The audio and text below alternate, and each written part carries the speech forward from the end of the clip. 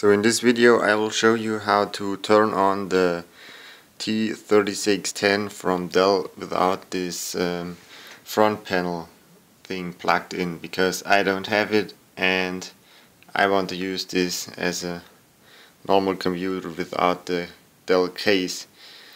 So I don't have this, as I said, and there is no pinout available for this thing, because I think they use kind of a bus system or intelligent electronics something, so you cannot just short out two pins to turn it on.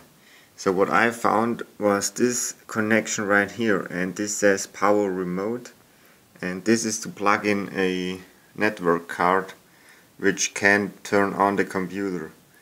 So I plugged in a normal switch right here, so let's press that, and as you can see it turns on immediately.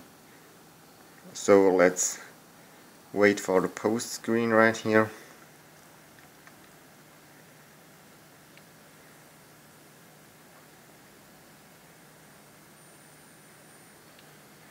So it powers on. Now there are some fail informations, but we don't care.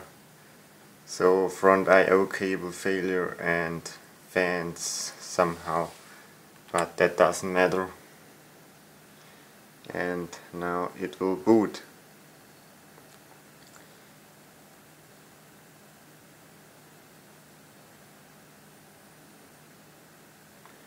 And there it is.